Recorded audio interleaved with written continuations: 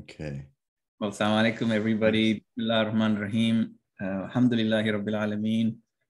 Wassalatu wassalamu ala ashrafil anbiya wal mursaleen. Wa ala alihi wa sahbihi wa man ihtada bihadihi ila yawm ad-din.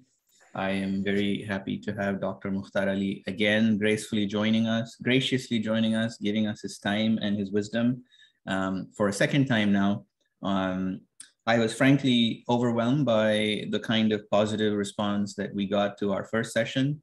Alhamdulillah. And I have uploaded that session on YouTube. Today's session is a follow-up to that session. So it'll be a continuation of that conversation. It will be freestyling. We will move across different topics, inshallah. But the objective is to dig in maybe a little bit deeper. And we are just very fortunate to have somebody with Dr. Mukhtar's knowledge who's able to sit down with us. Frankly, when I spoke to some of the people that looked at the video and watched the video, they just reminded me how fortunate we are. And obviously, we are very grateful to you, Dr. Mukhtar, for making yourself available. Hopefully everyone is doing well. So, Dr. Mukhtar, before I jump into the questions, I just wanted to maybe ask you to spend a couple of minutes to talk about how did you like the format for last time? Did you take anything away from the last conversation that would be useful for us before I jump into some of our questions? First of all, assalamu alaikum, everyone, and really happy to be here. This is a great forum. I think it's a very good format to kind of engage in the topic. It's more of a dialogue and a conversation rather than a lecture or a speech. And that format is really good because what happens is that in the course of the conversation, topics come up, ideas come up, and maybe things I haven't thought about are being asked in the discussion. So it's kind of a flow and a dynamic that really helps develop these ideas, even though maybe I've written about these ideas or I've studied them. But when you're asked some specifics or something comes up that's very specific, and we'll do that today as well, you'll find that there's always something new to learn. As it is said that someone who's teaching is always learning. The teaching or discussing is actually a learning process. So this is how it is for me. Well, thank you so much. And actually, I wanted to start with. As I watched the video of our recording, and as I thought about all the wonderful things that we discussed, to me, one of the statements that you made that really stands out was this idea of every day being a conversation with Allah subhanahu wa ta'ala. You said every day is a conversation with God, and part of that is to find what is the mawzu of conversation, what is the topic of the conversation, and you mentioned, and sometimes it could be nature, it could be something else, it could be ourselves, it could be society. And I was wondering if you could start with maybe elaboration of this idea, right? Like, first of all, what does that mean? What does the topic of conversation mean? How do you go about finding the topic of conversation? And perhaps from your own practice, Doctor, could you give us some tidbit on how to do that? And we'll come back to it, inshallah, towards the end of the session when we go towards more practical questions. But I would love to start with that because I just thought it was very profound, that statement you made. So this idea of hadith ma'allah, which is speaking to God, hadith ma'allah is a bona fide spiritual practice. Now, when we think of spiritual practice in the Islamic tradition, we see that there are essentially the 5 pillars: salah, siyam, and so on. And these are disciplines. But with those disciplines, particularly prayer, we have salah, we have dua. Dua is a form of speech and supplication, asking, pleading, and so on. So that is the more canonical form of conversation that we have. But there's another type of conversation that we have, which is something, it comes naturally. It comes from our own heart. It comes from, your own particular condition, rather than emulating or imitating the words of a prophet or of a saint, no matter how beautiful and perfect they are, there's something to be said about the condition of the human heart of each individual who has a connection to God in whatever language, in whatever mode of speaking that they have. And this is something that is extremely, unfortunately, overlooked, but extremely valued in the eyes of the spiritual teachers and masters. And it breeds sincerity. It breeds authenticity. When you speak to God authentically, you are really tapping into your personal life experience.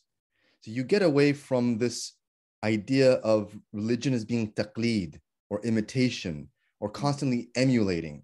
You realize that the prophet he had his own trajectory. He had his own conversation with God, and that was recorded, and this becomes dua mathur. So these are things that we have received from the prophet, but it's not necessary to always mimic or speak those same words. They're a model. So that's one important point about hadith ma'allah. But hadith ma'allah, it can be said it is probably the most important spiritual practice that one can have. It's and I mentioned the hadith from Musa alayhi salam, right? Musa alayhi salam last time when I said he asked God, and he was Kalimullah, remember? So he was specified for speech, for kalam, for hadith ma'allah. This was his laqab, his specialty. And it's interesting because Musa alayhi salam had a speech impediment, as we know from sources from the Bible and the Quran. He says to his brother, وَأَفْسَحُ مِنِّي لِسَانًا. So he was afraid to confront the Pharaoh because he had a speech impediment, not because he was afraid of his life, because he couldn't deliver the message as he wanted it to be delivered. So he brought his brother along who was أَفْسَحْ مِنِّي لِسَانًا, who was more eloquent than me. And yet, even though Harun was better and stronger in speech than Musa, Allah chose Musa as Kalimullah. This is the first point. The second thing is Musa alayhi salam asked Allah, he says, oh God, أَقَرِيبٌ أَنْتَ أَوْ أَبَعِيدٌ أَنْتَ فَأُنَادِيكَ. Are you far from me, so I should call on you from afar, or are you near to me? أَوْ قَرِيبٌ أَنْتَ فَأُنَاجِيكَ. Or are you near to me that I do najwa? Najwa is munajat, is a whisper. So Allah responds to him, أَنَا جَلِيسٌ مَنْ ذَكَرَنِي.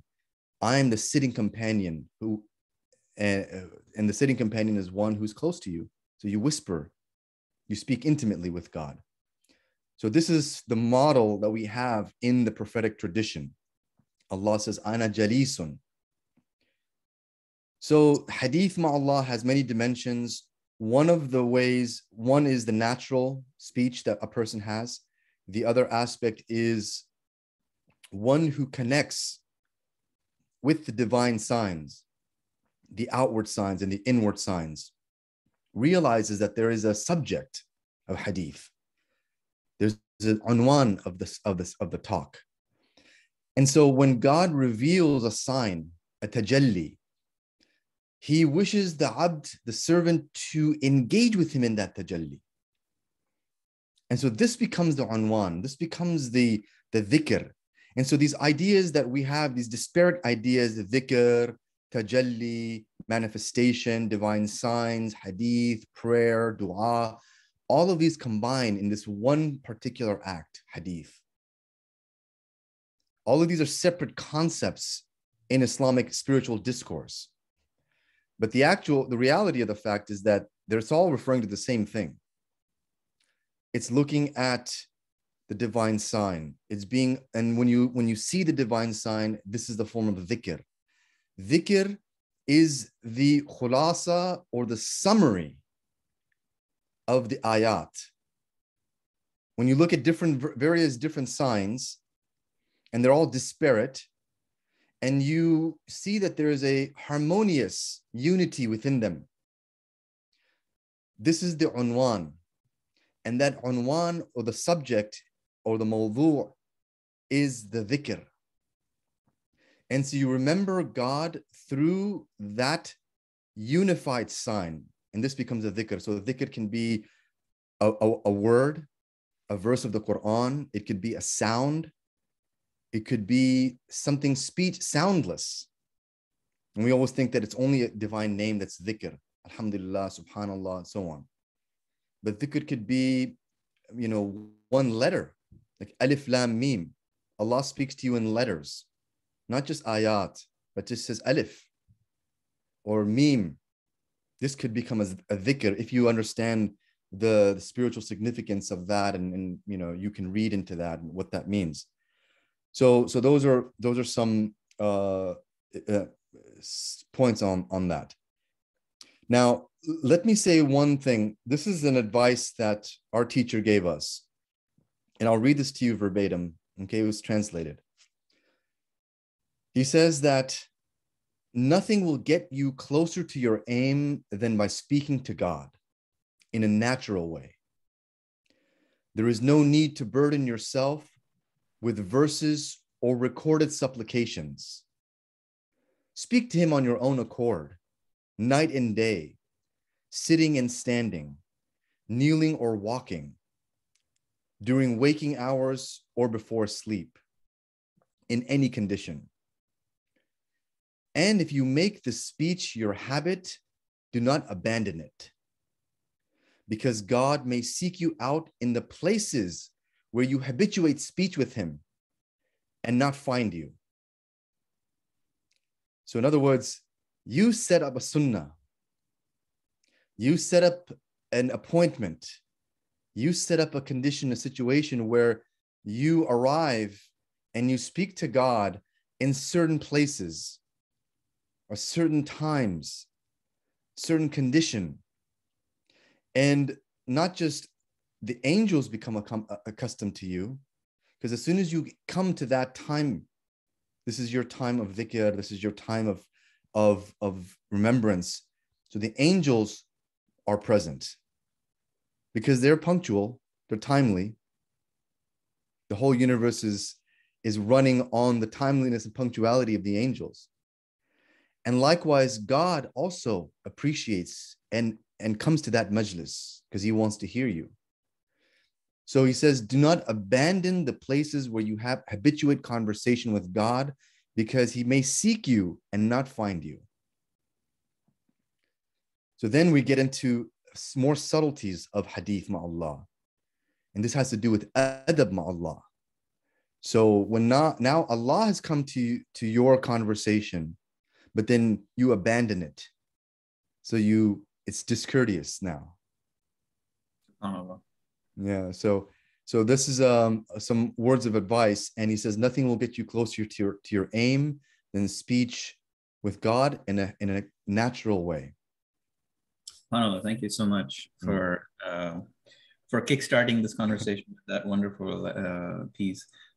Dr. Mukhtar, you mentioned something in the course of this response, and actually it's one of the, and I wanted to get into some questions in philosophy / irfan or metaphysics, which is this, that our life seems to oscillate between universals and particulars, right?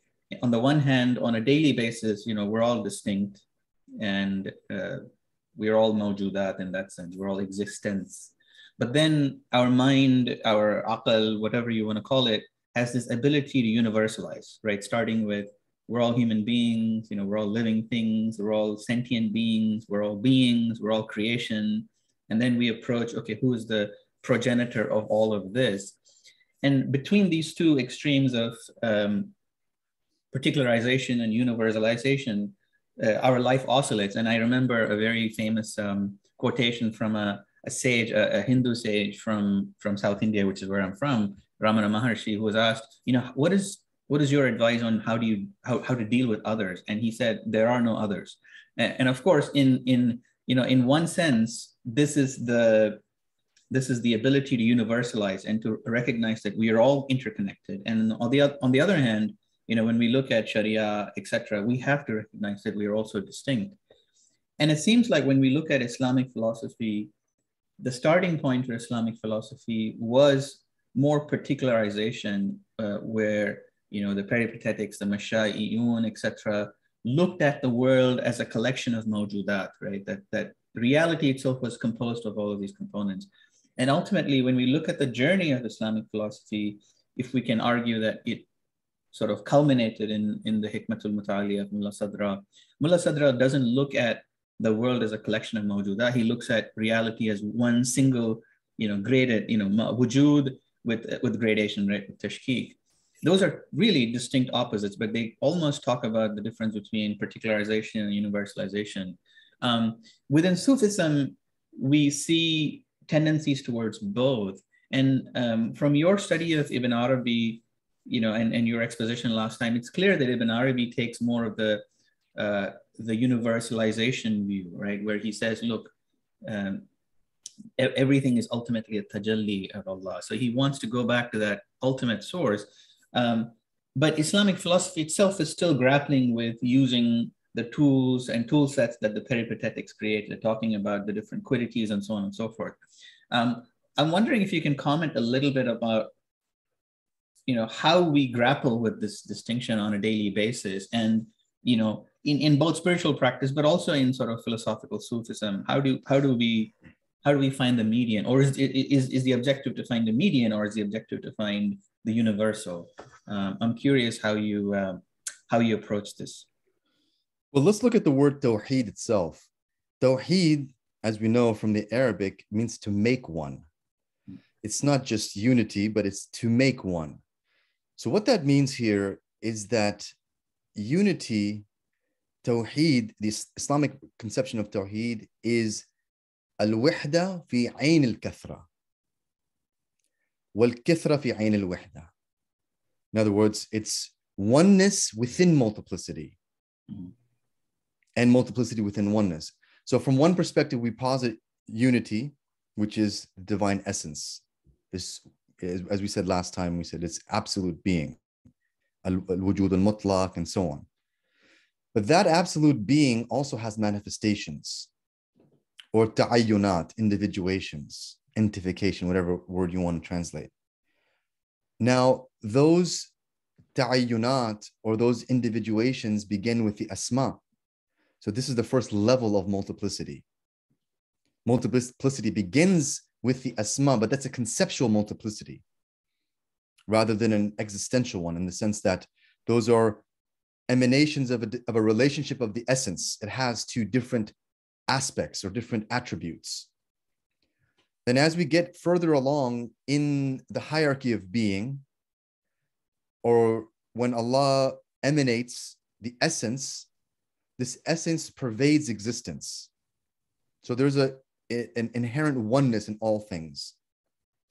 But as soon as it leaves the essence, as it were, in so to speak, when it leaves the essence, or it emanates from the essence, you have multiplicity by definition. The only thing which is absolutely one is the essence. And from that point onwards, in the hierarchy of being, you have levels of multiplicity, whether we're speaking of asma, or the alam al-aql, uqul, or the alam al-mithal, and so on. So multiplicity is also an inherent facet of divinity. The only time we can speak about pure unity is with respect to the essence. So God is one and the many. It's the same as the Quran says, He is the God in the heavens as He is the God on the earth. وَإِلَهٌ فِي السَّمَاءِ وَإِلَهٌ فِي الْأَرْضِ, something like that. So the multiplicity is a natural emanation from the divine essence. So this is where and the further we get along in the hierarchy of being, we find that things are more and more discrete. The reason why they're more discrete is because every world has its governing properties. Yeah. And the world of multiplicity, which is this particular world, which is defined as the most distant realm from the source, this is colored by madda and surah, form and matter and causality and all of these properties. So when we look at the issues of causality or form and matter, we're speaking about this particular world. But if you go one degree above this world, the alam al-mithal, we have surah but no madda. We have form but no matter. So you can think of fire and we don't, obviously feel the effects of fire in our mind. And as we go into the uqul, the alam al-aql, we have universals. And those are ma'ani, without surah and madda, just ma'na. Up until we get into haqa'iq, which are the asma, the realities, haqa'iq, or some of the urafa call it ayan. And so it's oneness in many, yeah. Yeah, this is I guess a very complex topic, and many of the questions that we have today, I think, will be manifestations of that fundamental issue. But before I get into that, I wanted to ask somewhat difficult, I think, issue that I've been grappling with, and I know that I've had conversations with others about, is this question of overall epistemology, idea of verification, right? In the Islamic tradition, we have the hadith tradition, we have the falsafa tradition, we have the irfani tradition, and there are many different traditions. And sometimes they don't necessarily see eye to eye with each other. One area where I see this conflict show up is in hadith quotations. For example, Ibn Arabi is often criticized for quoting a hadith that don't have any isnad, that don't have any chain of verification, transmission, proper chain of verification. The muhaddithun in particular think that these hadiths are mawdu or just wahm. For example, and this is a very important hadith for the philosophers in particular, especially the Neoplatonics, which is the hadith of aql, or awwal ma khalaqallahu al-aql. And when I looked at this hadith in particular, I quote Jonathan Brown, who in his book Hadith says, unfortunately, neither the hadith of the Kanzul Makhfiyun or the hadith of even the original version of aql, which is lamma khalaqallahu al-aql, have any basis in the actual words of the Prophet. So there are two or three things that I discovered in my studies. One was that awwal ma khalaqallahu al-aql was not at all a hadith in circulation in the early couple of centuries. And there's work by Dr. Karim Crow and others who have written about it. And the other was that if you look at even Usul al-Kafi, the first hadith is not awwal ma khalaqallah, it's actually lamma khalaqallah. It's the hadith of Aqbil and Adbir. And it seems pretty, we can confidently state that the hadith of awwal ma khalaqallah doesn't have sanad. It also seems to have been derived from an earlier version of the hadith, which was lamma khalaqallah, or when Allah created the aql. And then there are other hadith in the hadith traditions which talk about the creation of the pen as being the first one, or that the aql, for example, is not the first created entity, but the first among the ruhaniyun, min al-ruhaniyun, which is what one of the hadith in Usul al-Kafi, for example, says. And that there are other hadiths, authenticated hadith, that are actually contradictory to that. For example, that the throne, the arsh of Allah, was existent prior to all of these ruhaniyun, and that the arsh itself is a makhluk, because Allah, there's a hadith quoted, attributed to Imam Ali, who says that al-arsh, Allah khalaqa min, I think, anwar and arba'atin, right? He talks about the khamra and the bayda and the safra and so on and so forth, all these different anwar, and that it's also a makhluk.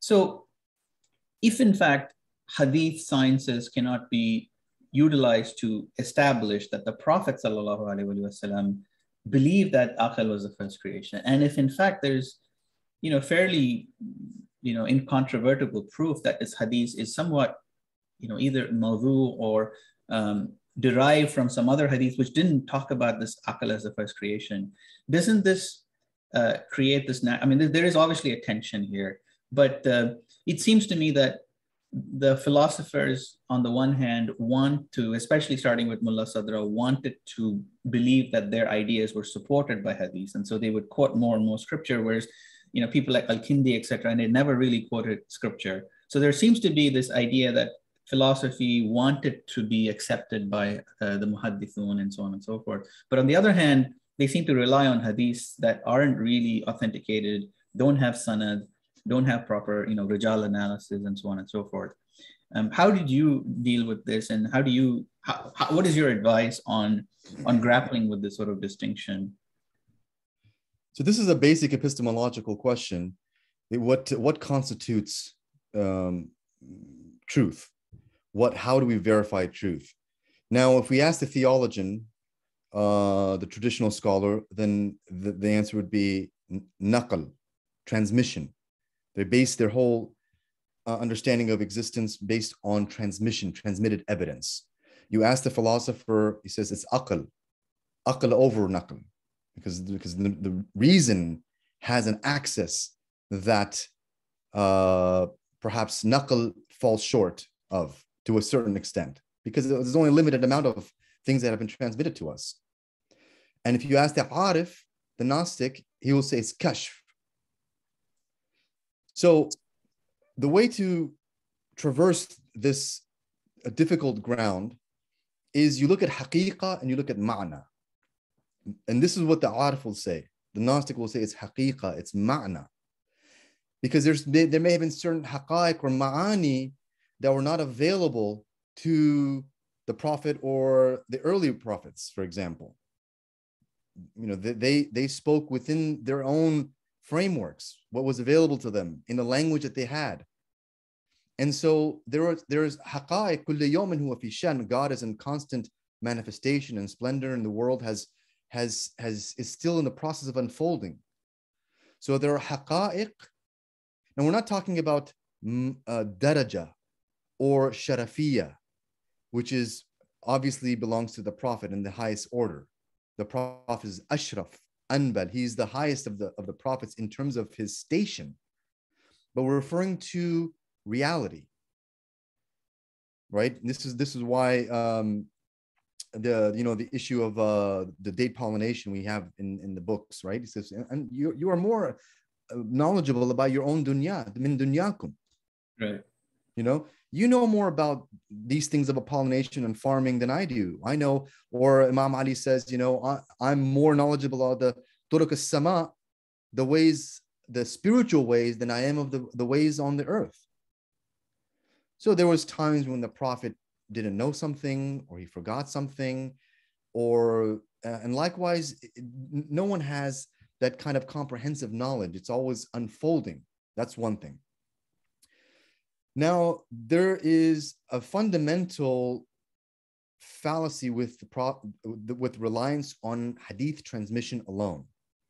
First of all, hadith science is a very shaky science. All right? Hadith compilations were compiled hundreds of years after the Prophet. So that compilation, which has become canonized, has become authenticated. It's called Sahih, Bukhari, Tirmidhi, and so on. Or in the Shia tradition, al-Kafi, this is enough, or the sufficient, or whatever tradition you're looking at. These compilations came much later than the actual time of the Prophet. And we know that the actual compilation of the Quran itself was problematic. We didn't have an official codex of the Quran until the time of the third Khalifa. We have the history reports that the Sahaba had differing verses of the Quran itself. And so they had to be destroyed, lest there be multiple versions of the Quran. So if this is true of the final and last scripture, the Holy Quran, which is the divine word itself, what to speak about hadith of the Prophet? What's mawdu', what's not mawdu'? So this is really open to debate.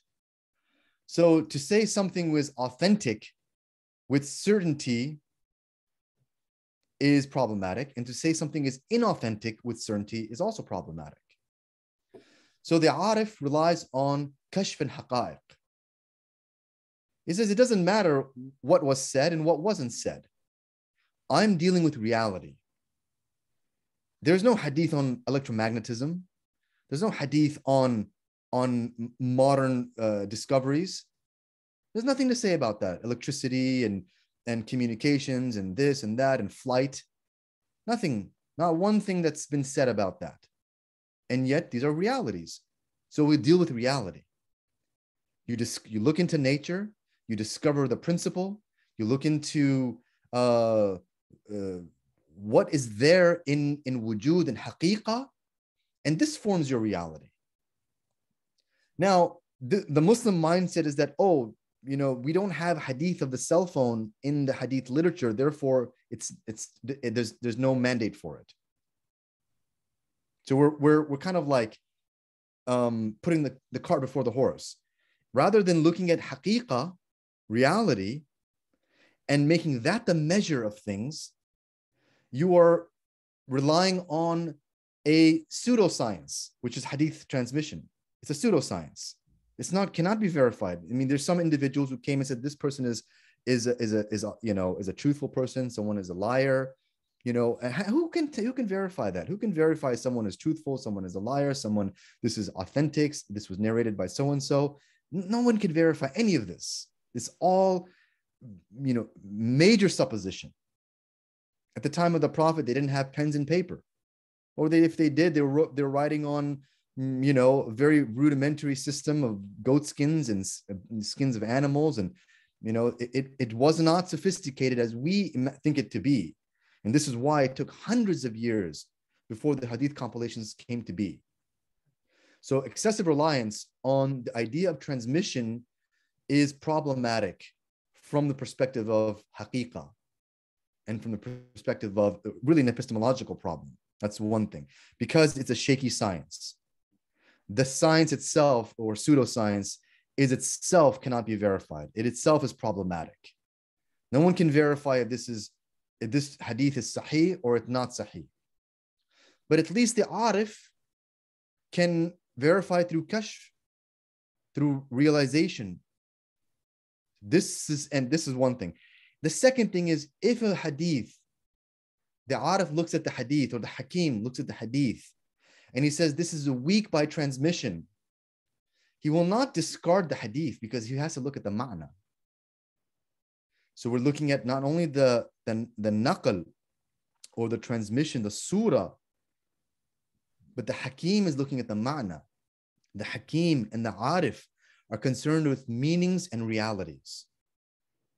So the ma'na is more important than the way in which, this is why Imam Ali says, look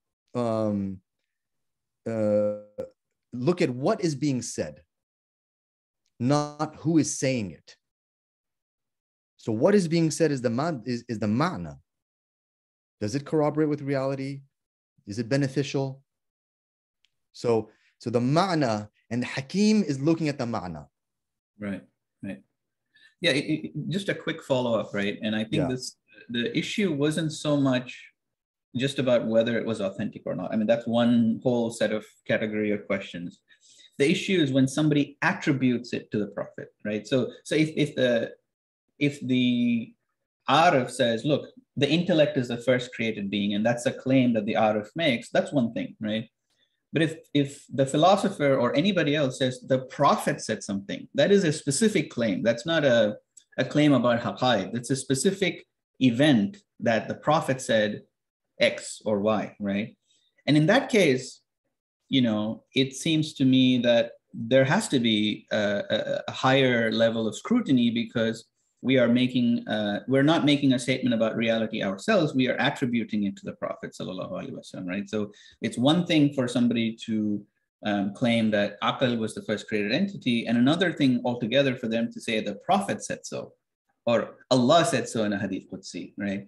So that is where, to me, the issue was. It's not so much whether or not this is true or not. That's a separate discussion. But whether or not the Prophet said it, and is that, if it's not a verifiable statement, especially from a philosophical tradition, I would imagine, given that it's all about principles of deduction and verification, that they would apply a higher degree of scrutiny, and not simply pass it on from tradition, generation to generation, saying, oh, the Prophet said it, right? Even though we really don't have any idea of whether he said it or not. And in fact, the proof seems to be that he may have not said it at all, and neither him nor the tabi'in or even the imams, and that the statement perhaps came out of inter-polemical debates between the Mu'tazilis and the Qadriyun and so on and so forth. So I think it was more about, because we do have in Bukhari a hadith where the Prophet says, don't attribute things to me, right? And and the Quran obviously also says, man adlam mimman iftara ala Allah al-kadhib, right? So to attribute something to Allah subhanahu wa ta'ala or the Prophet sallallahu alaihi wasallam is kind of deeply troubling for me personally. And so it wasn't so much about whether this is a true statement, rather, is this something the Prophet said, right? And when somebody makes that claim, it's a different, I would say, logical question. Yeah, no, absolutely. And you have a very valid point there. Of course, there must be a level of higher scrutiny when attributing things to the Prophet. Do not, you want to do taqawwal. You don't want to falsely attribute something to God or the Prophet. However, now we come into some ideological issues, and that is like the stick between Sunnis and Shias. Shias consider that the hadith of the Imams are, because the Imams are ma'asum, that this can be attributed to the Prophet, because the Imam would, whether it comes from them personally, it can always go back to this lineage. Right. You see what I'm saying? So it's on the same playing field that, for example, qala as-sadiq. So we have the hadith from, in the Shia sources. And so when we, again, the whole concept of hadith authentication and hadith transmission is problematic even on this level. The Sunnis and the Shias don't agree on sources. Right. They don't even agree on their compilations. If it says, if the Shia says, qala Ja'far as-Sadiq or qala Musa Kadhim or qala so-and-so, and this is contained in Shia hadith, Sunnis won't acknowledge that. Yeah. So what happened to transmission? Only the Sunni transmission is acceptable. Only what Bukhari transmitted, that limited scope, is acceptable. And the Shias vice versa. Only their sources are acceptable. So fundamentally we have a problem. And this goes back to aqidah and ideology. Right. So the attribution of the Prophet itself, you're right. It may be said that, we have like hadith, for example, in Shia sources, says that Dawood alayhi salam used to say. Now, who knows what Dawood said? Thousands of years before the Prophet, Dawood, qala, my so-and-so. Maybe the Imam understood that from his forefathers or from kashf or some haqiqah that Dawood alayhi salam used to say, or something in the past, thousands of years ago, Nuh alayhi salam used to say. Right. Isa used to say. It's not in the Bible, but it's in the hadith literature, like the statements of the Imams. So now we're coming into a major ideological problem, which has to do with who has authority to attribute.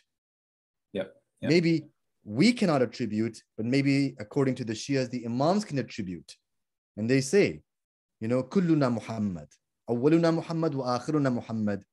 And so they have this ideological foundation which says that whatever we say as the Imam can legitimately be attributed to the Prophet, either verbatim or in ma'na, either in actual word or in content, in meaning. So that's another issue. Yeah, no, I appreciate the response. It's a difficult topic. The only last thing I will say, and then inshallah we'll move on, is, I couldn't find any authentic ahadith from as-Sadiq, or, it's often claimed that as-Sadiq said that, but when I looked at the hadith of Sadiq, he never said awwal ma khalaqallah. He said lamma khalaqallah in the traditions. Imam Ali didn't say Aqal was the first created being. He said it was, the arsh was there before and the arsh was created. So there seems to be just it seems to have somehow showed up, in the 3rd century of the Hijrah, without any sanad leading either to the Prophet sallallahu alaihi wasallam or the Imams of the Ahlul Bayt, with any kind of clarity.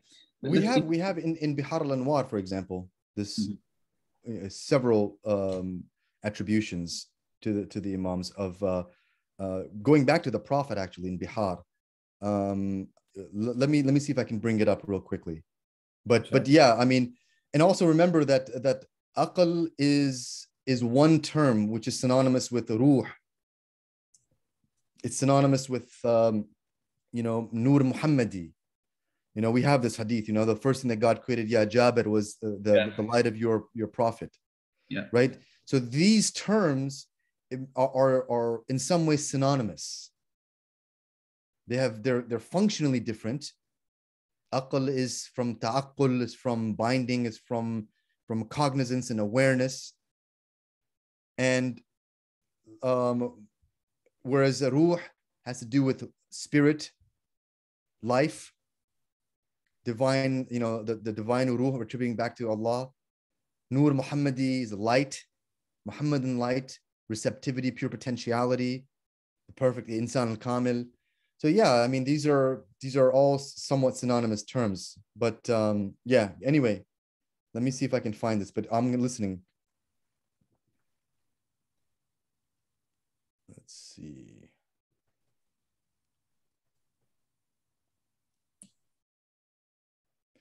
Okay, qala Imam al-Sadiq. Okay, he says, Inna Allah jalla thana'uhu khalaqa al-aql wa huwa awwalu khalqahu min al-ruhaniyin. Yeah, min al-ruhani, yeah. So yeah. I think this is the qualification that makes yeah. it clear that it was not the first created being, right? So if it actually says min al-ruhaniyim, I think janb al-arsh or something like that. Yeah. So in other words, the hadith, if you read it, it's pretty clear it wasn't the first created being, right? It's almost impossible to derive from this hadith that it was the first created being. There are the hadith. Yeah. And there are other hadiths, and I don't want to sort of take from the discussion, but when I looked at these ahadith, the hadith matan actually seems to be opposed to the idea that it was the first created being, that it is the first among the ruhaniyun or the ruhaniyin, and that the arsh actually existed. And then Imam Ali and others have talked about the creation of the arsh, that it being a makhluk itself. So wallahu alam, this is a very kind of esoteric topic, but I appreciate you covering the different sort of epistemological bases, and that's a very valid point, inshallah. Yeah. Another issue that we find and you talked about this last time, causality does not apply in the higher world. Inshallah, we'll get into sort of the hadrat and so on and so forth. But when I come from a science background, even within science today, we have, Newtonian physics that we learn about, right? Like the 3 laws of physics, and then we learn about quantum physics. And physicists, we have Muhammad on the call, who's doing his PhD in quantum mechanics and so on and so forth. The laws of Newtonian physics don't apply in the quantum realm, right? For example, even the laws of non-contradiction, where we say a particle is either here or not there, that doesn't even apply in the quantum world. The particle is sort of in a probabilistic cloud. In the Islamic tradition, we have, illa and ma'lul and so on and so forth.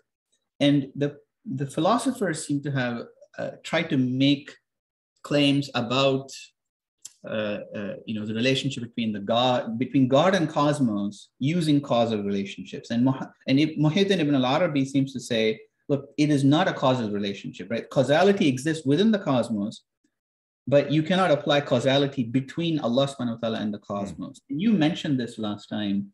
And this misapplication of causality, which Dr. Shuyukh also talks about in his book, seems to be a fundamental sort of difference between how the falsafa approach to theosophy versus Muhyiddin ibn al-Arabi.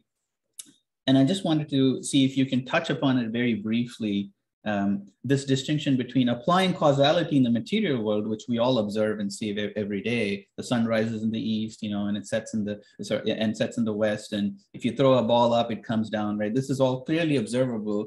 On the other hand, there are certain realms, even in our own physical universe, in the quantum realm, where these things sort of start breaking down. And even in bigger bodies, things like mass affecting gravitation around it, the space-time around it, all of this it complicates the idea of taking rules that work in our world, rules of logic, rules of causality, and applying it to higher realms. And it seems to me that perhaps the philosophers made a leap of faith too far in applying that, and that Ibn Arabi seems to be hinting at it. What is your take on it from your reading of Ibn Arabi and Akbari and Metaphysics, Ustad? I mean, exactly as you're saying, causality applies to certain realms and not others. Or we can say that our definition of causality is limited by what is observable causality, or what we think is causality. There may be other causes. There may be other reasons for things happening in the universe. And so the arif, the mystic, will come and say, look, there's other elements, there are other types of causes, other relationships, munasabat. So we don't necessarily talk about cause, we talk about munasaba. There's a correspondence. There is a reflection of realities. Or they might use the term faith. There's an emanation. So what we see as a cause is something that's happening on a much higher and more profound level. So it's divine faith, or it is emanation. And again, so we can apply causality in the most basic sense to in the observable world, and we attribute things that this happens because of this. But there might be, again, spiritual causes that are affecting things. It may not be that a person dies because of poor health, but maybe because of a sin they committed.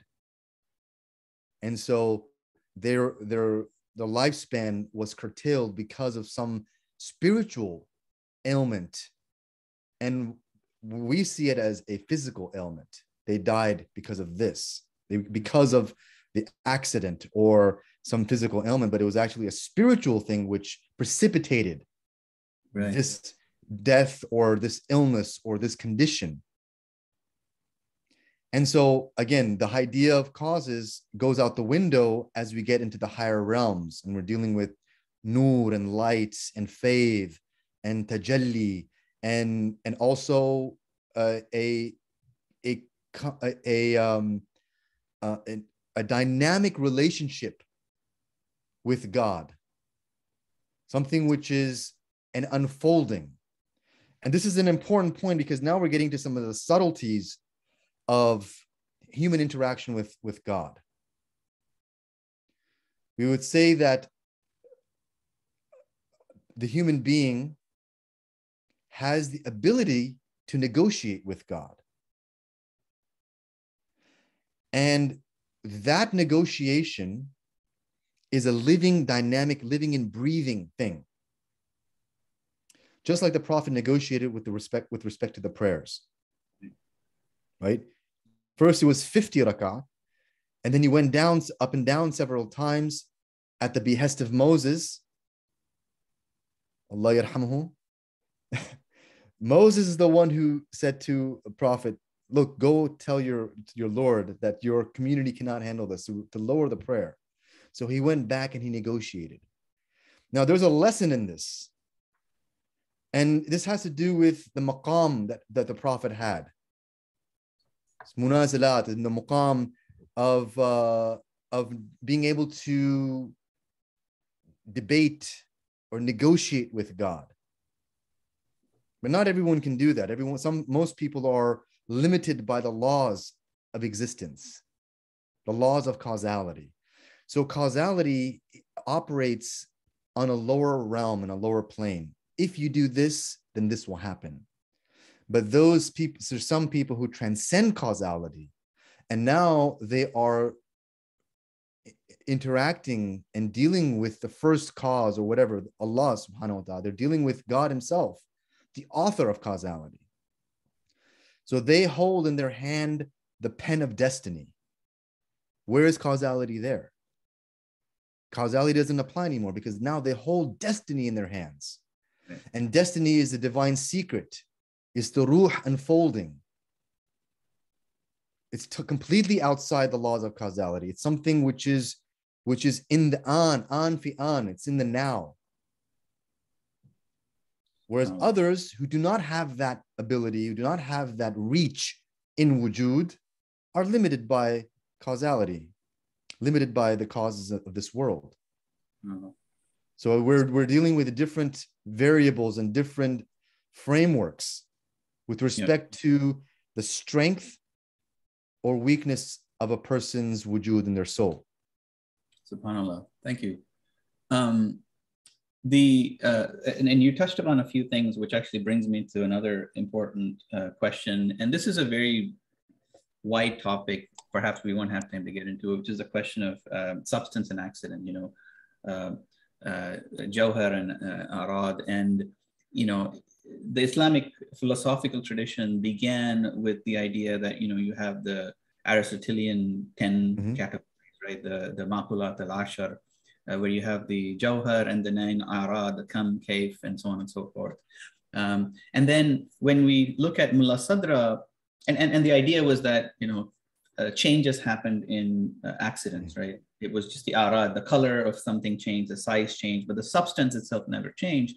And of course, Mullah Sadra, perhaps being influenced by Ibn Arabi or through his own philosophical ideas. And in fact, frankly speaking, modern science is very clear that there is change in substance, right? The apple's color doesn't change just magically. It's something internally that's changing, that's causing the color to change. He came up with Harakatul Jawhari to sort of crystallize that in a philosophical sense. Whereas Ibn Arabi, in his discussions on Madda and Surah or Jawhar and Arad, seems to indicate that all of these are constantly changing. And, he uses كل يوم في شأن هو في شأن, or بل هم في لبس في خلق جديد. The idea that creation is constantly replenishing it, and this is this nafs ar-Rahman that is upholding everything, and there's really no substance or accident. Even the substance itself is an accident, which is a manifestation of Allah subhanahu wa ta'ala. Could you take a few minutes just to explain, or at least help us navigate this distinction between Jawhar and Arad in the peripatetic tradition versus, obviously the Hikmatul Muta'aliyah, and then leading up to Akbarian metaphysics, where it seems to change everything almost entirely. Right. So, so substance and accidents are redefined in the school of Ibn Arabi. And substance, according to, say, for example, Qaysari, is this nafas ar-Rahmani, or the first, let's see, let me try to find a good quotation. It's the manifestation of the essence. So it is something that, and everything else which is less than that is an accident because it inheres in that substance.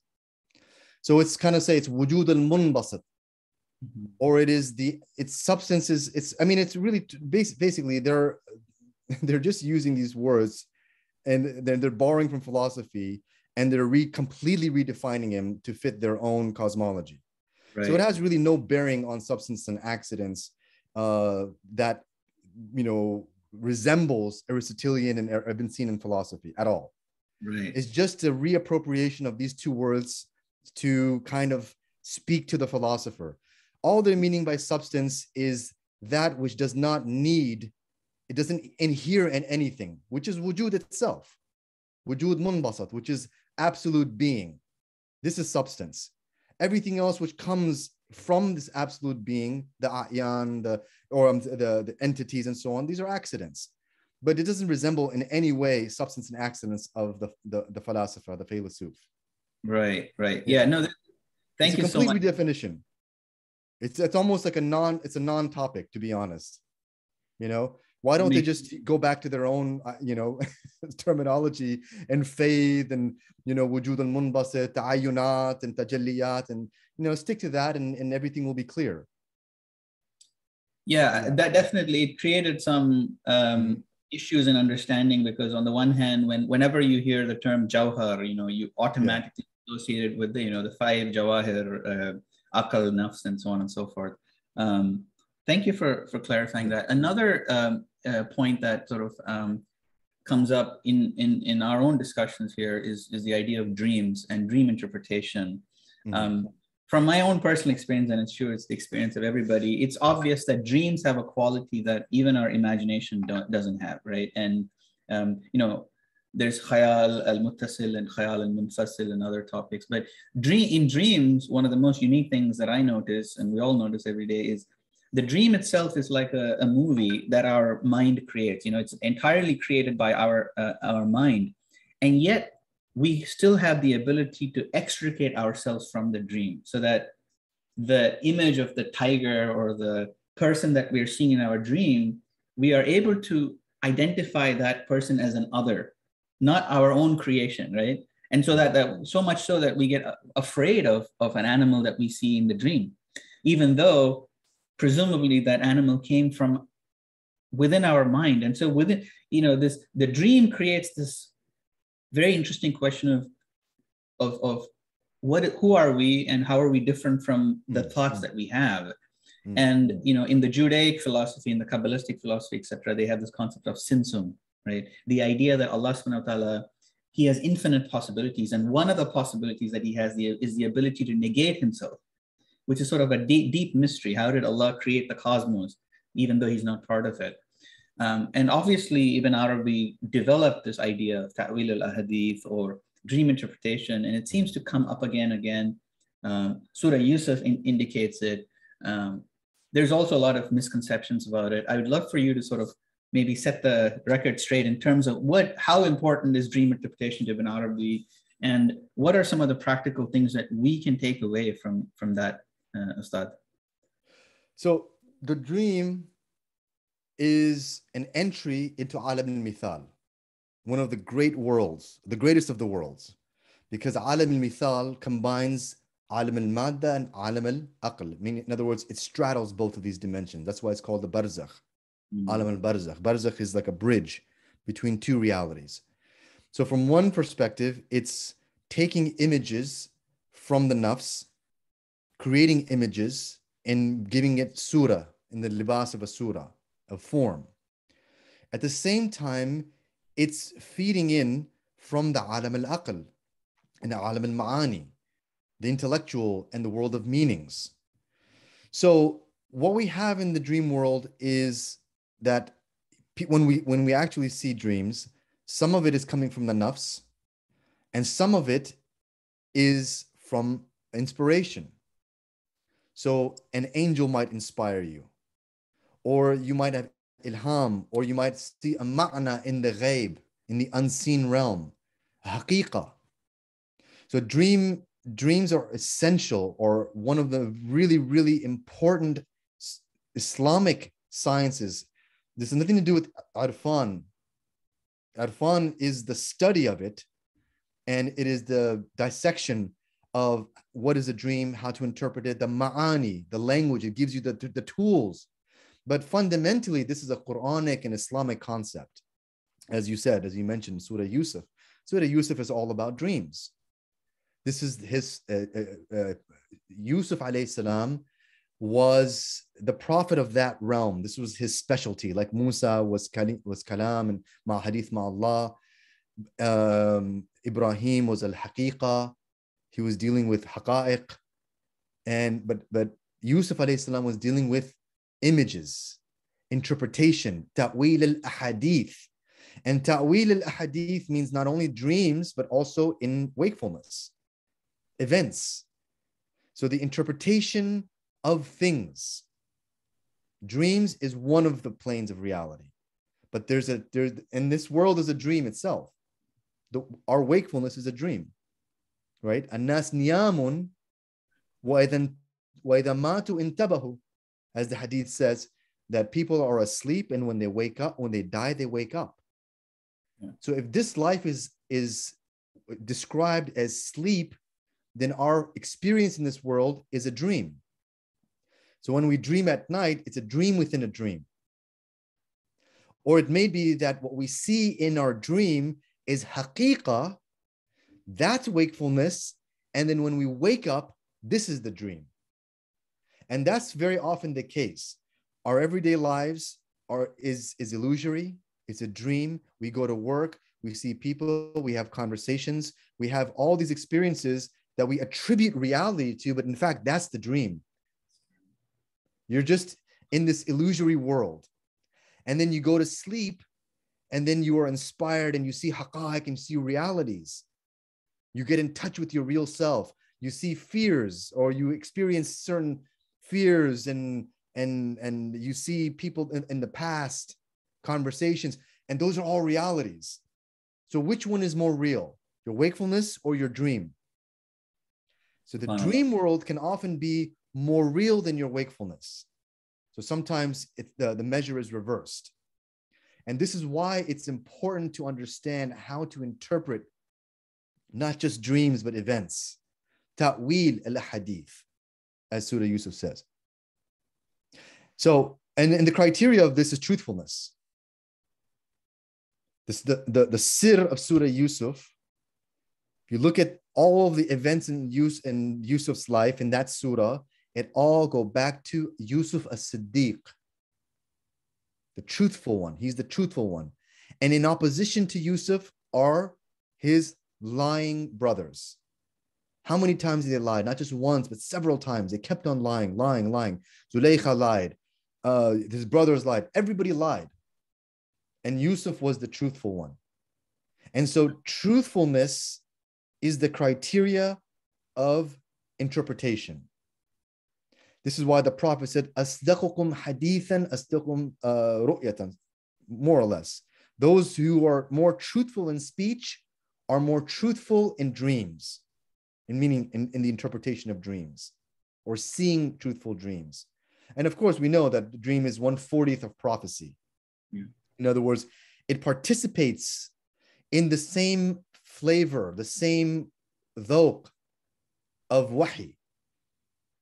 It's like broken off from the tree of wahi. In ilham, wahi, these are all same, we just give them different terms, names.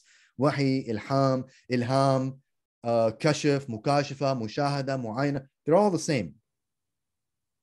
It's all, unseen realities, but because they have different function, they have different places where what is witnessed. Sometimes it's witnessed by the senses, sometimes it's just a meaning. Sometimes a dream is just a meaning, but the meaning occurred to you. It's ma'na without surah, but you saw it in al-mithal. So al-mithal can also have meanings without form. It's not just forms that you see. And so here we have, sometimes it's called kashf al-ma'nawi, or the dream is so profound and so intense that it's called kashf. Anything which unveils a reality is kashf. It doesn't have to be some profound, incredible, mystical, spiritual experience, life-changing. No, it's just you've seen a reality. It's kashf, kashafa. The veil was removed. You saw reality. Subhanallah. Yeah. So dreams are vital and important to understand. Yeah. The language. Yeah, the other interesting thing about dreams, which to me, and again, this I could be very wrong here, which indicates the higher levels of alam al-mithal, is that in our dreams we don't have any sharia. Yeah. And in the paradisal world there was no hukum except for don't la taqrab al-shajar, right? Like there was a paucity of sharia, and the sharia really exists in our alam al-madda and alam al-surah. The other, very quickly I wanted to touch upon is Surah Maryam, right, where which is connected to these idea of barzakhi realities or mithali realities, where Allah subhanahu wa ta'ala says in Surah Maryam, فَأَرْسَلْنَا إِلَيْهَا رُوحَنَا فَمَثَّلَ لَهَا بَشَرًا سَوِيًّا.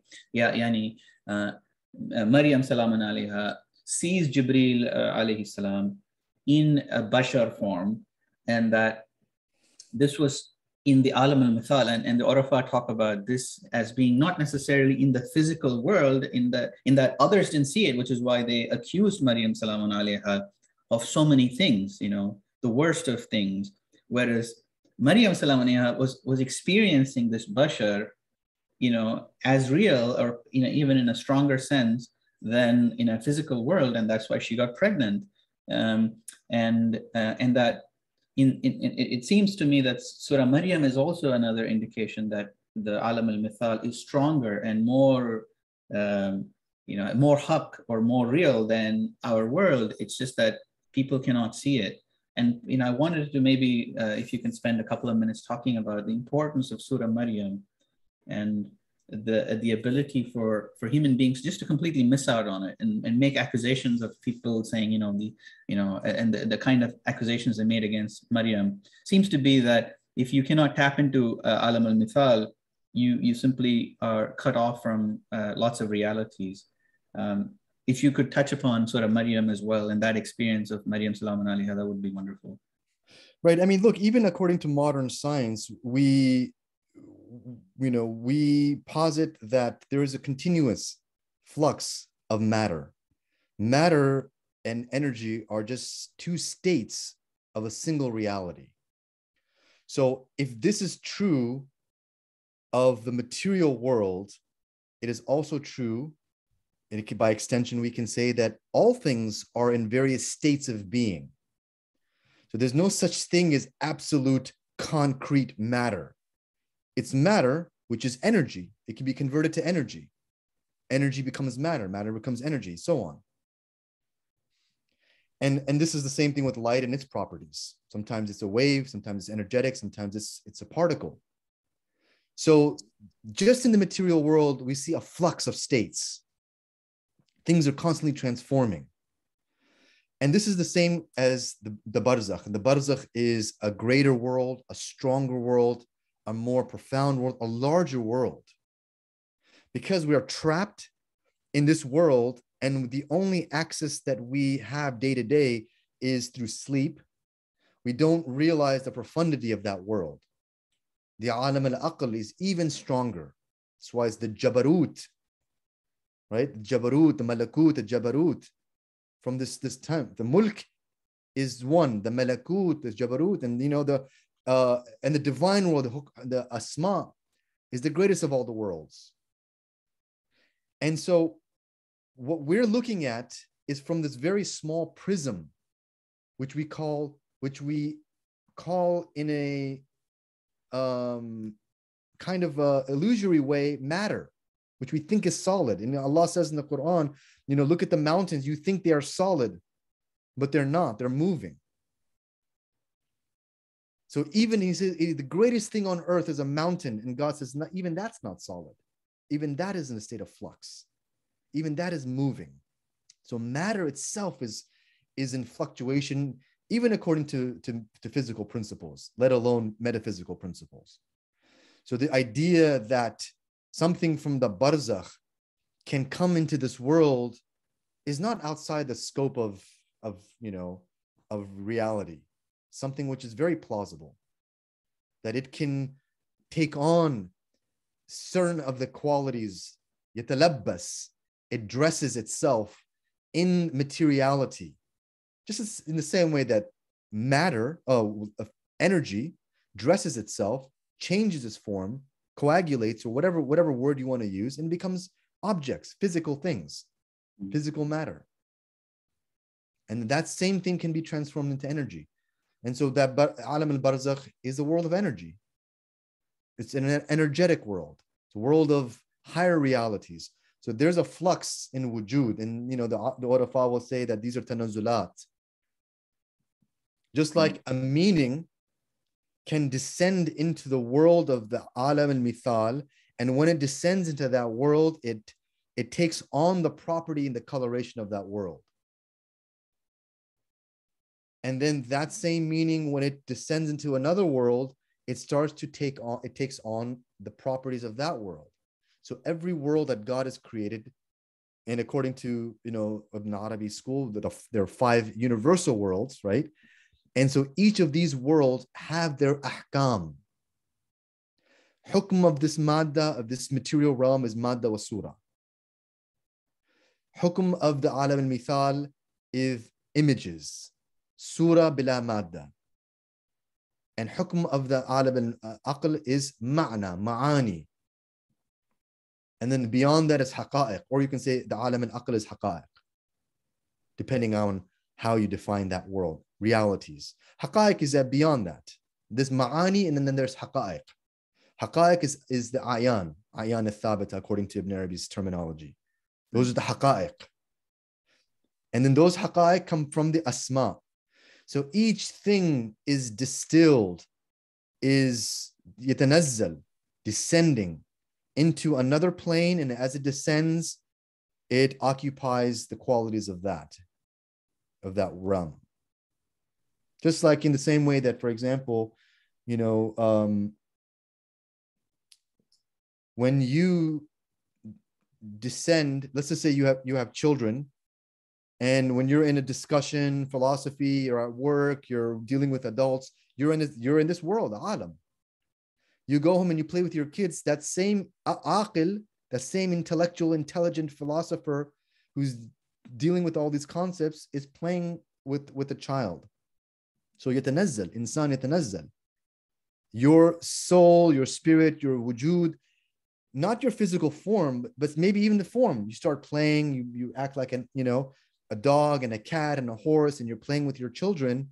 So you have descended to the plane of a child. So this is one way of looking at how something which is in a high place can come down to a low place and occupy that place. SubhanAllah, yeah.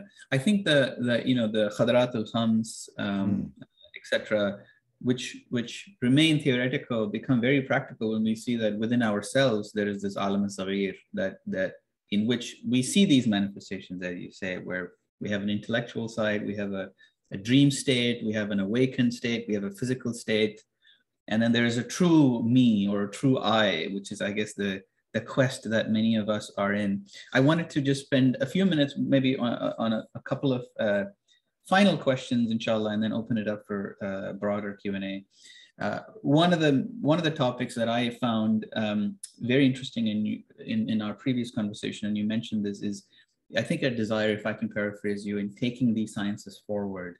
That you mentioned how many of our sciences have stagnated, right? And this is, I think, a pain point that many of us in the Muslim community feel, where, whether it's fiqh or even, philosophy and so on and so forth, they seem to have stagnated, and I take inspiration from the sciences, the natural sciences, where, the natural sciences, people have moved on from Newtonian physics, and let's say have absorbed quantum physics, which actually works even better than Newtonian physics. On the other hand, they haven't abandoned Newtonian physics altogether. We still study Newtonian physics because it works very well in a certain realm, but they know the limitations of it. And it seems like that spirit, somehow we've lost it in the tradition of falsafa, for example, where it seems to me that Mullah Sadra, for example, tried to get us away from the peripatetic ideas of very clear distinctions between all the maqulat al-ashar and so on and so forth. But ultimately, he could only do so much. And there seems to be still work ahead, especially in the area of metaphysics and philosophy. What can the community do? Maybe let's talk a little bit about that from the perspective of how can we move these sciences forward? How can we take all the learnings that we have from the natural sciences? Recognize that, for example, when Ibn Sina and others said, from one hayth, you can only get another hayth. He was saying from one type of accident, you can only get another type of accident, right? And there was a lot of discussions on, can you get kayf from kayf, or can you get mata from kayf? But in fact, in the physical world, we see that today we know from our science that vibration of atoms, which is one action or one cause, leads to coloration, right? It leads to elongation, which is kam versus kayf. So you can already see that natural sciences indicate that those laws are broken down as we investigate truth, but we haven't reformulated it. We're still in the hawzas and so on and so forth, teaching the same old laws, which simply don't work anymore. So there's many areas where we need to take the sciences forward. And I'm wondering if there are, in your mind, the top 2 or 3 areas where you see that Islamic philosophy and philosophical Sufism can take that next step based on all of the wonderful things that we have learned. If so, what would those be, and how can we help? Bi'idhnillah. This is a huge question. This has to do with Islamic education in general. How has the major downfall of Muslim civilization in the past several hundred years has to do with Islamic education. Our education systems are not vibrant. We're stuck in the past. And a lot of this has to do with the Muslim conception of taqdees, the sanctifying the old tradition, the salaf. And we have this hierarchy in our mind that the best generation is a generation of the prophets, and every successive generation gets worse and worse. So this has become a root problem. So what we're trying to do as a community, as a global community, is we're always trying to unearth the ancient treasures. And what we do is we get stuck there. Everyone is studying Ghazali, Ibn al-Arabi, or the early Sufis, or Ibn Taymiyyah, Ibn Qayyim. These are and of course, we look at fiqh. We only have 4 schools of law in Sunnism and 1 in Shiism. Has law never progressed in 1,000 years since the time of Abu Hanifa? Islamic law has not found one other person outside of these 4 to bring something new to the table in 1,000 years. I mean, he was the imam of his time. He was, the marja, whatever, what call it, of his time. And fiqh, we know, is a very dynamic discipline, even more so than metaphysics. Fiqh has to do with today's problems, has to do with genomics and, all kinds of issues that we deal with today. And yet every Muslim is either Hanbali, Hanafi, Maliki, Shafi'i, or Ja'fari. No one has, in the entire 1,000 years after those individuals, has come up with something new. In fact, if they were to come up with something new, it would be sacrilege in the eyes of the Muslims. How dare you go against these, these ideas have been crystallized. They've been sanctified in the minds of the Muslims. The same goes with, even Ibn al-Arabi. As great as he was, an arif, the great sheikh, the greatest sheikh, a sheikh al-akbar. It doesn't mean that all tajalliyat ended with him. Even if he was the greatest sheikh of all time and will never be a greater sheikh, let's just say, for argument's sake, it doesn't mean that there will be no more new tajalliyat to discover. There will be no more knowledge to discover. I mean, look how much we have progressed as in humanity, in the sciences. The sciences is just a reflection of God's law. We Muslims materialize science. It's not. These discoveries is the discovery of God's world. Science is God's world. These are universal God's principles. These are the divine signs within nature. So there's no distinction between science, modern science, and real Islamic metaphysics. Right? It's just an observation into God's world. But we tend to separate them, say, oh, this is material science, this is modernity, and Muslims need to stick to al-Ghazali and still arguing about Mu'tazila and Asha'ira. We're still debating these things, whether the Quran was created or not created. I mean, this is such an old and stale debate. It is such an old debate. And this is how we think. When we think of theology, we just think of these 2 schools, or maybe another one. When we think of Irfan, we just think of Ibn al-Arabi. Irfan, there's no Urfa after him. And even the Urfa who came after him, all they did was comment on Ibn al-Arabi. Yeah. So if Ibn al-Arabi was the last great Arif, and everybody from Qunawi up, Mullah Sadr was truly an original thinker. I have to hand it to Mullah Sadr. He was truly an original thinker, and he was one of the few people who was brave enough to put out new theories. But again, Mullah Sadr is a few hundred years old, Safavid era.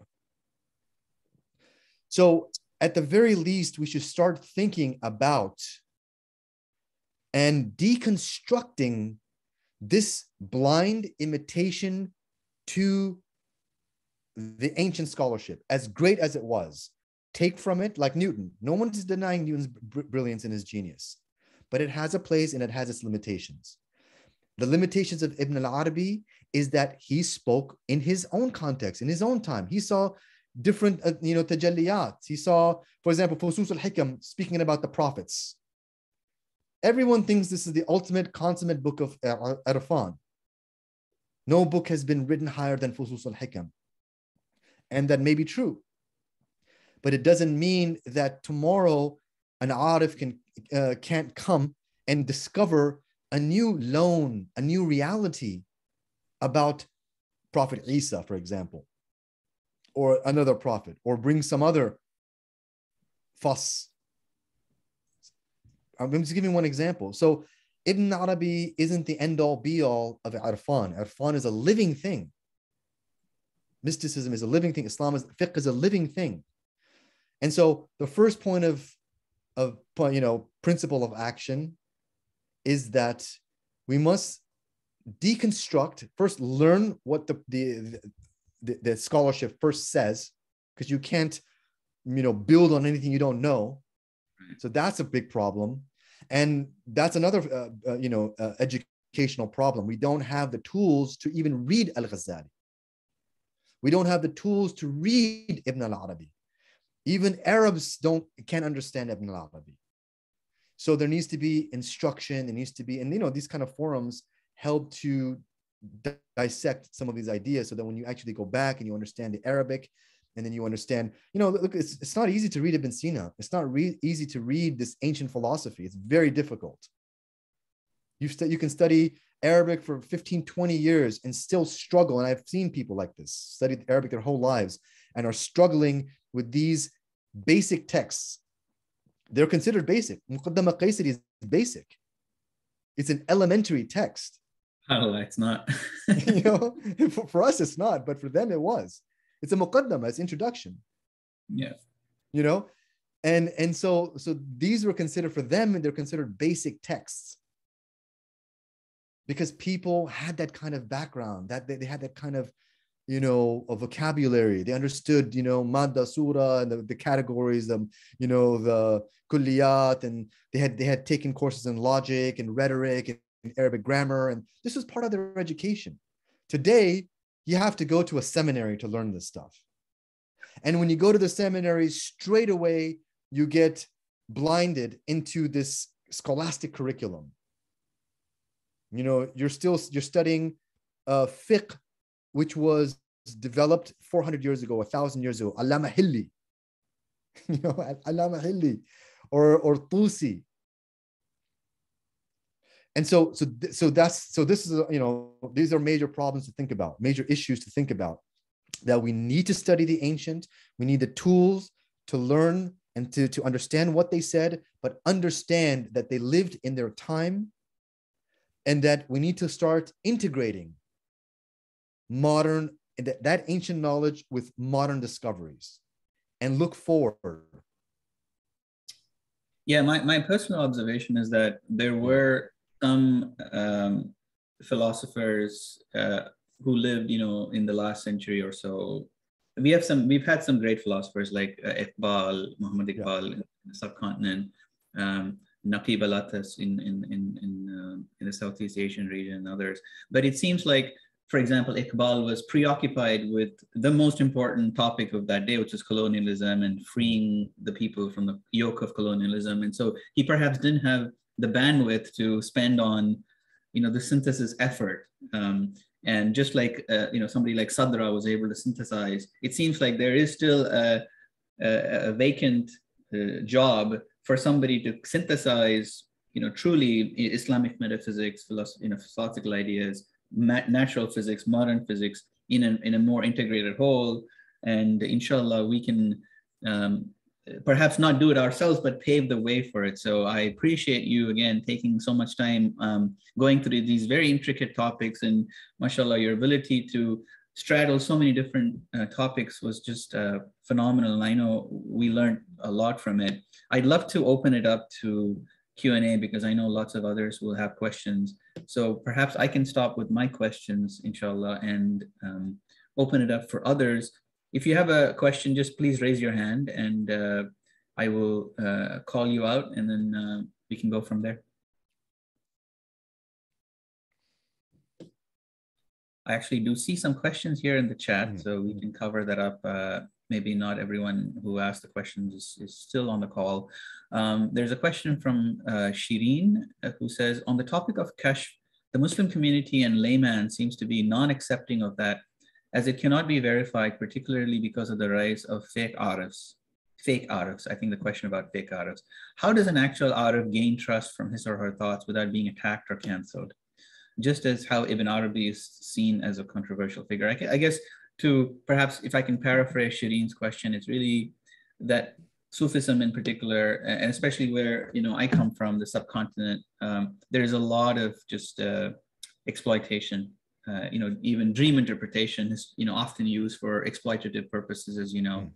And so perhaps some practical tips on how the seeker can avoid falling into the trap of a fake arif.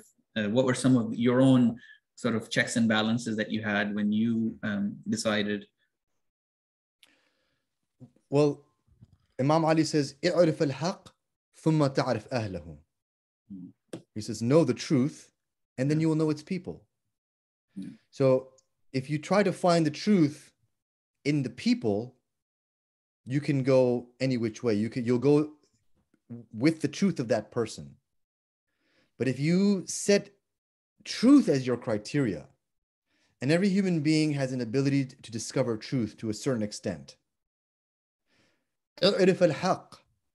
Make truth your ultimate criteria. Measure people according to truth. So let's take it one step further. The arif who makes a claim to truth has to bring forth evidence. What is your truth? Are you speaking truth? The arif is concerned with truth, not concerned with mystical, magical powers and karamat. That's not the arif. That's, any person who dabbles in the occult, that's an occultist. The arif billah, the one who is truly a person, a people of God, ahlullah, because Allah is al-haq. The people of God are those who discover, who seek truth, unfold truth. They speak truth.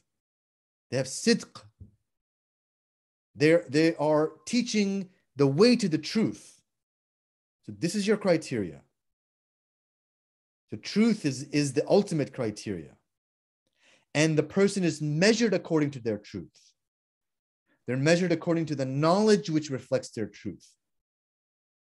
That's why the Quran says, فَأْتُ بُرْهَانَكُمْ, bring your evidence if you're truthful. Evidence. Show me evidence. Don't show me some miraculous magical trick. Show me the knowledge. Show me guidance. Just don't give me a set of litanies, adhkar, and say, do this 500 times, pay this much money, and you'll be all right. I want something which is, that. You see, the thing is, people are looking for quick solutions. And whereas the person of truth truth is identified from the aql. The aql is the Rasul al-Haq, as the hadith says, al-aqlu Rasul al-Haq, is the messenger of truth. Or the aql, the intellect, is the Rasul al-Batin, is the inner prophet. So you take the aql, intelligence, and you listen to a person's speech. As the Quran says, those who listen to speech and they take the best of it. So it's not forbidden to listen to anyone's speech. Go to the Christians, to the Buddhists, to the Hindus, to the Jews, and to the Taoists. Go everywhere, listen to speech and take the best of it. This is the advice of the Quran. Take the best of it. استمعون القول. They listen to speech and they take the best of it. So this is the criteria. The criteria is knowledge and truth. Not miraculous deeds. Those are there. When an arif performs a karama, this is tathbeet al-haq. This is the affirmation of truth. It's not the truth itself. Because he's already come with haq. And so sometimes the qalb has some certain doubts, or the aql has doubts, because the aql hasn't arrived at the gnosis of this truth. it hasn't grasped the truth. And so the Arif has to bring some karama, or the Prophet brings us a miracle. The miracle is to establish tathbeet, is to affirm, to give a kind of a stamp, seal of approval on what the truth that he has already established. But if you do not understand the truth and you follow the miracle, then you've lost the plot. Yeah. Then you haven't understood the Arif. You haven't understood his message. You haven't understood Muhammad. Muhammad brought truth. He didn't bring any miracles. His miracle was his truth, his Quran, his speech, his hikmah was his miracle. And this is the beauty of Islam, that all of the other prophets brought actual physical miracles. But Islam was so powerful in bringing the message of truth that it did not need any miracles. Its truth was the miracle. This is the beauty, and this is the strength of the Muhammadan message.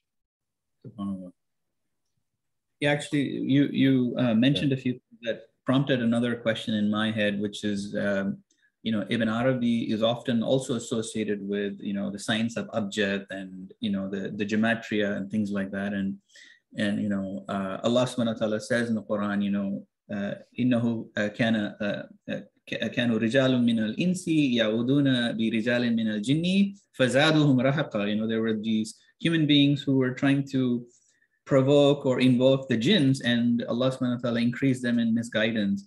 And there's this sort of great danger that the Quran points to, which is that there are these other worlds and these jinns and spirits, but to paraphrase, don't mess with them. They have their own sharia, let them be.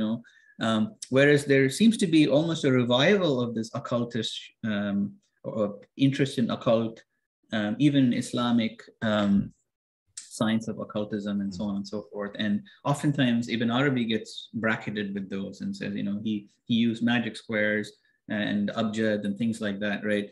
Can you unpack a little bit of that for us as well, so that we can make sure that, we don't end up in difficult situations, which I know a lot of people end up with because they go after these excessive focus on science of numbers and so on and so forth. Again, these occultist sciences is something that's available to the Arif. The Arif might have had different type of spiritual and mystical sciences or knowledge, types of knowledge, for example, abjad and ilm al-firasa and all these things.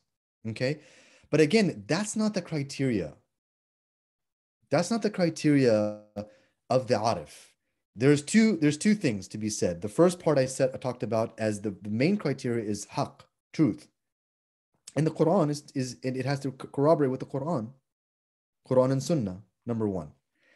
Number two, the major criteria, this is the ontological view of, or let's just say this is the view with respect to wujud and ma'rifat Allah. This has to do with ma'rifah. The second type of ma'rifah, which is the criteria of the Arif, is ma'rifat al-nafs. Or, in other words, in the Islamic terminology, is akhlaq. You look at the person's akhlaq, at-tasawwuf, and Ibn Arabi is the first to tell you. Although this is the running theme of every Arif from the beginning till the end. No one can be an Arif unless he believes in this principle that at-tasawwuf kulluhu akhlaq kulluhu. That Sufism or Irfan is ethics in its entirety. And this is nothing other than the prophetic message. إِنَّمَا بُعِثْتُ لِأُتَمِّمَ مَكَارِمَ الْأَخْلَاقِ. So this is the standard by which we measure all Irfan and all Urafa and every person of God who claims to be a person of God. No person can be a person of God, male or female, child or adult. No one can make a claim to be Ahl Allah unless they have akhlaq. Addabani Rabbi, my Lord trained me wa ahsana ta'dibi, in a most excellent way. He excelled in this training, this ta'deeb, was adab ma'allah, this akhlaq ma'allah, takhalluqu bi akhlaq Allah, bi asma Allah, and so on, attributed to the Prophet.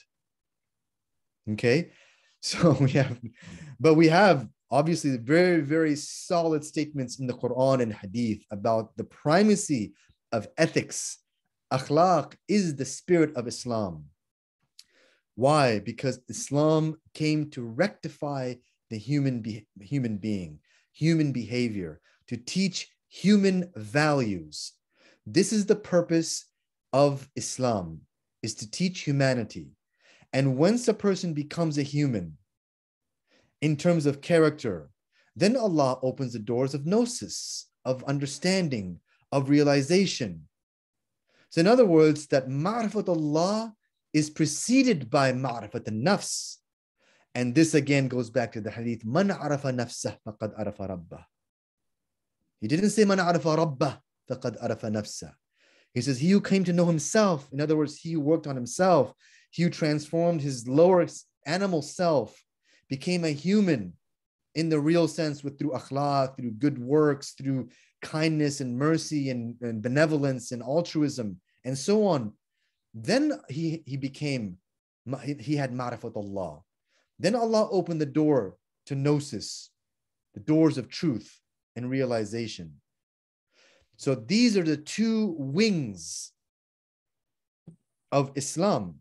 And then of course, a subset of Islam is irfan, which is ma'rifat Allah, or man ma'rifat al-nafs, akhlaq, and ma'rifat al-haq.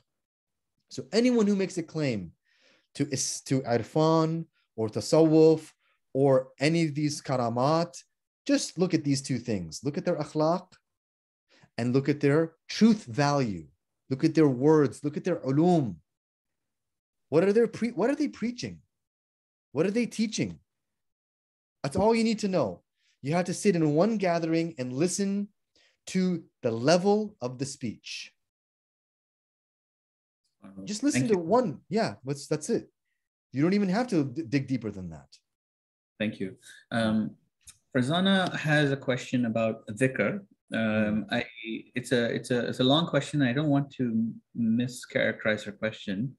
Farzana, if you don't mind, you can unmute yourself and just ask your question about zikr right away.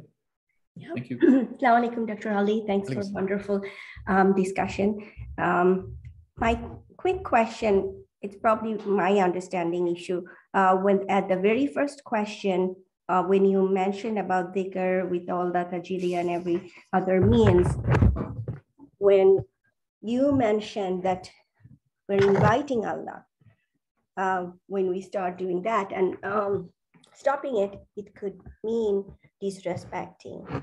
So is that pointing towards any routine habit in the form of dhikr, or it's my understanding was you want us to point towards direct towards all informal forms of dhikr, not for the disciplines, that 5 disciplines are formal means. So if it is you're pointing the direction towards the informal form of dhikr, the conversation can go all the time, but at the same time, you know, we have our day-to-day engagement, and that can, you know, stop that process anytime. So does it indicate that it means that the informal conversation is discouraged, or we have to do it when it is possible? Or I'm kind of confused on that. No, do it when it's possible. I don't mean to say that it's something that is, adab is a very subtle thing. Adab has to do with the perfection of character, of attitude. It is the refinement of character. So don't see it as being disrespectful to God, or that, you know, don't start it because if I can't continue, then I shouldn't even start. No, don't think of it like that. I only meant to say that in a way that at the highest level, you know, imagine this, okay? Imagine if you every time you enter your parents' house, or let's just say you live at home, every time you enter or you exit, you say hello and goodbye, right? When you enter, you say salam, and when you leave, you say goodbye to your parents. So I'm going out, I'll see you, you know, ma salam, and so on, right? You've habituated this. Imagine if you left your house one day and you didn't tell your parents. You didn't say goodbye. So it's a habit, but it's based on adab. And so it's not a habit for its own sake. The motivation of that action is adab. And your parents would feel, oh, what happened? Is something wrong? Why did he leave in a hurry? So they become concerned. They're not offended, they're concerned. So that type of habit, every time you enter, or let's just say you enter, you run up to your room and you didn't say salam to your parents or your person you're living with, your husband, your wife, whoever you meet, you just ran up. It would be concerned. It's a cause for concern. And if it continues, then it starts to transgress into the issues of adab and akhlaq. So similarly, Allah addressing God is, if you start a meal, you don't say Bismillah.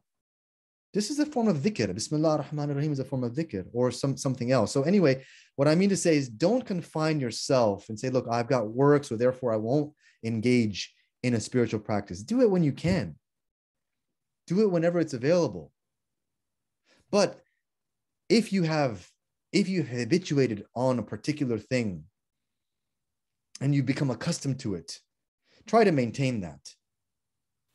Try to maintain consistency in something. So it doesn't become only haphazard, that you only remember God when you want to remember. Otherwise, it becomes nafsani. I have time now, therefore I will remember you. So that's the issue of adab here. The issue of adab is not remembering God only when you feel like it or when you are free from your preoccupations, but that you have devoted a certain time. You have made it a consistent practice. And this is what salat teaches us. Salat, the lub, aqim as-salat li dhikri. It says in the Quran, establish prayer for my remembrance. So salat, God has already inbuilt this principle of dhikr in a timely and punctual and an orchestrated way, something which corresponds to the rising and setting of the sun, to the calendar, the events, the ecosystem, the universal principle. All of this is calculated. So this is what I'm referring to. So just like salat is the paradigm, is the framework in the ultimate form of dhikr, you can also take from that form of worship and then go a step further. This is why salat is wajib, and then you have mustahab. And from mustahab, you have hadith ma'Allah. Personal relationship with God. So that's why, someone mentioned consistency is the key. Yes, consistency is the key to anything. But at the same time, don't be discouraged if you cannot be consistent in the beginning, or that you have other preoccupations, or your job doesn't allow you because you're back and forth, you're busy, your kids and whatnot. But just keep this in the back of your mind, that this is a goal that you want to try to develop a consistent relationship. The same thing like, for example, visiting your parents. If you have a habit of visiting your parents every Friday evening, so say you live somewhere in another city, and then 1 week you don't show up, your parents are expecting you. They're hoping. They're waiting for you. Imagine the disappointment that they feel when you don't show up that weekend or that day. So remember, Allah is like dynamic like this. Don't want to anthropomorphize God and say that he's human like that, but there is subtleties in your relationship. God is also not a machine. Just plug and play, ask and receive.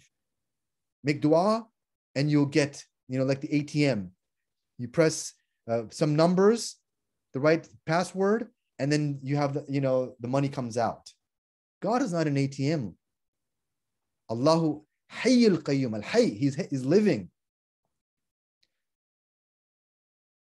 So this is something to remember, going forward. Thank you so much, Doctor. There's one quick question. I think you mentioned it perhaps in the last call. You quoted the tradition al-salatu mi'raj al-mu'min. So there's a question here from Tahir, which is, what does Ibn Arabi say on Isra wal Mi'raj? Can Arifin get blessed with something like that? Mi'raj just means ascension. And in the particular Muhammadan context, it refers to the Prophet's ascension, which is a form of mukashifa, mushahada, mu'ayin. And the Urafa refer to different things, what that is. And it is simply another way of saying proximity to God, divine proximity. How that occurred for the Prophet, we have very little information. We have some verses in the Quran, dana fatadalla, and so on, qaba qawsayn aw adna. And so Allah is describing the maqam of Muhammadi in the state of proximity. This is the meaning of mi'raj. Every human being has his own mi'raj. He has an ascent. He has a connection. He has a vision of God according to his own qabiliyah, his own capacity. And if this was not the case, then Allah would not have said, or the hadith would not have said, as-salatu mi'raj al-mu'min. So every mu'min has a mi'raj. And one of the states of mi'raj is salah. That you will find in sujood, that you have touching God. How do you touch God? How do you grasp? How do you hold his hand? How do you see him face to face? And the Prophet explains in salah, in sujood, or in a particular ibadah, or in a dhikr, or hadith ma'Allah. And these types of devotional acts which come from the qalb, and it's only the qalb which meets God. The aql only contemplates God as on a theoretical level, as a being, existence. How does being manifest in wujud and tajaliyat? That's what aql is doing. So the aql is trying to understand wujud and existence in God in a theoretical, in a philosophical way. But it is the qalb which meets God, which touches God, which laughs with God, which sees God. It's the qalb. The qalb is doing that. So that's why it's called the center of one's being. That's why la yasa'uni ardi wala samai, that nothing in the heavens or the earth encompasses me, but the heart of the believer with faith encompasses me, meets me. Only the heart has that capacity to meet God. So understand that, we distinguish between knowing God from the aql and knowing God from qalb, from experience. And so this mi'raj is just another word. It's the word in revelation, in Sharia. Sometimes we express things from the language of Sharia. Sometimes we express things in the language of philosophy. Sometimes we express things in the language of irfan. And sometimes we express things in the language of mahabba, and love. So for example, Rumi, Ibn al-Farid, they'll talk about the beautiful face of the beloved and the locks of the beloved and the birthmark and the mark and the mole and this and the beautiful eyes. This is just the language of poetry, the language of love. So different temperaments, different times, different sciences, they all have a language specific to them. And so it's important to understand how to translate between these worlds. You look at Sharia, the language of Wahi, the Muhammadan language, Arabic, you look at that, and then you move further in time, and then another language came into the Islamic discourse, which was philosophy, Greek philosophy, and they take the same ideas. This Nur Muhammadi, going back to this idea, Nur Muhammadi became Aql al-Awwal, became Aql, became, this same, it's Nur Muhammadi. It's Nur, Ruh, وَنَفَخْتُ فِيهِ مِنْ رُوحِي. In the Sharia, it's called ruh. In philosophy, it's called aql. In Irfan, it's called, ta'ayyun al-awwal or ayan al-thabit or something like that, right? So every discipline has its own way of expressing those same realities based on so many factors, time and temperament and the temperament of the individual. The poet will express it as, mahabba, habib, and Thank so you. on. Yeah. I want to be respectful of your time as well, Dr. Mukhtar. But one quick point that I wanted to sort of perhaps bring up or maybe end with is this idea of mahabba that you just mentioned. I listened to a tafsir of Surah Al-Sharh, which the last two verses of that surah, which, I think we've talked about it in our group here, where Allah subhanahu wa ta'ala says, فَإِذَا فَرَغْتَ فَانْصَبْ وَإِلَى رَبِّكَ فَارْغَب. And in those two beautiful verses, Allah subhanahu wa ta'ala sort of tips his hat in recognizing that we have things to do. We have a mission to accomplish. We have work to do in this dunya. But he's lovingly asking us, when you're done with all of that, turn your attention to me, or look at me. And this is a language of love where, the beloved says, when you're done with all your work, or when your parent says, son, when you're done with all your work, please give me a call. It's that kind of language. And so that mahabba is built into that system. And obviously dhikr is the goal, aqim as-salat li dhikri. So the li points to the fact that dhikr is the ultimate goal and the salah is a tool to that end or means to that end. So inshallah, this sitting was incredibly beneficial. I don't know if there were any last minute questions that people had, but otherwise I'd love to thank everybody for participating and setting aside 2 hours of your morning time on a weekend or evening, depending on where people are calling from. And more than anything else, to Dr. Mukhtar Ali here. I know that these topics are very inaccessible to many of us, even though there's incredible interest in learning about these topics. And so I really, really want to thank you, Dr. Mukhtar Ali, for giving us your time and your sharing your wisdom and your experiences, being patient with us, patient with our questions, being so graceful in your adab and your manners, and it clearly shows. So we would love to have you again, but we'd love to give you a break as well. I'd love to hear your thoughts, obviously. Alhamdulillah. No, thank you very much for organizing. I thank everybody for coming and again, spending time. These jalasat, what we want to learn something. We want to be inspired. We want to ask questions. And sometimes we don't have answers, we don't have all, this, but so a forum like this is really, it's a way, not only that we also connect as a community. I mean, there are people from all over the world, I think, who are connecting, and you would never do this in another time. We would have to, it's something impossible. Now, because of Zoom, we're able to share these ideas. And alhamdulillah, I think it's these are really great questions and discussion points. And I'd love to hear more from people so we can continue the discussion. And I'd love to, carry on a regular basis. This is very enlightening for me and very fruitful. Yeah. MashaAllah. There's no dearth of questions. So if you are signing up for that, there will be a lot more questions. But alhamdulillah, we benefited from both these sittings. I will, as I did last time, upload this video as well on YouTube, and so that people who couldn't attend in person or over Zoom are able to benefit as well.